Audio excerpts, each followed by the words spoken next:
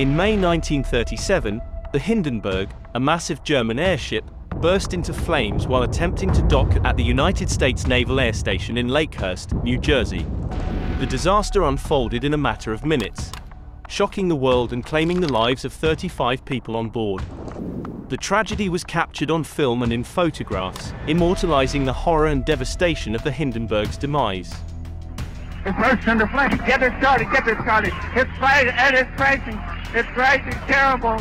It's burning, bursting into flames, and it's falling on the morning fast, and all the folks between it. This is terrible. This is one of the worst catastrophes in the world. It's a terrific crash, ladies and gentlemen. The smoke and the flames now, and the flame is crashing to the ground.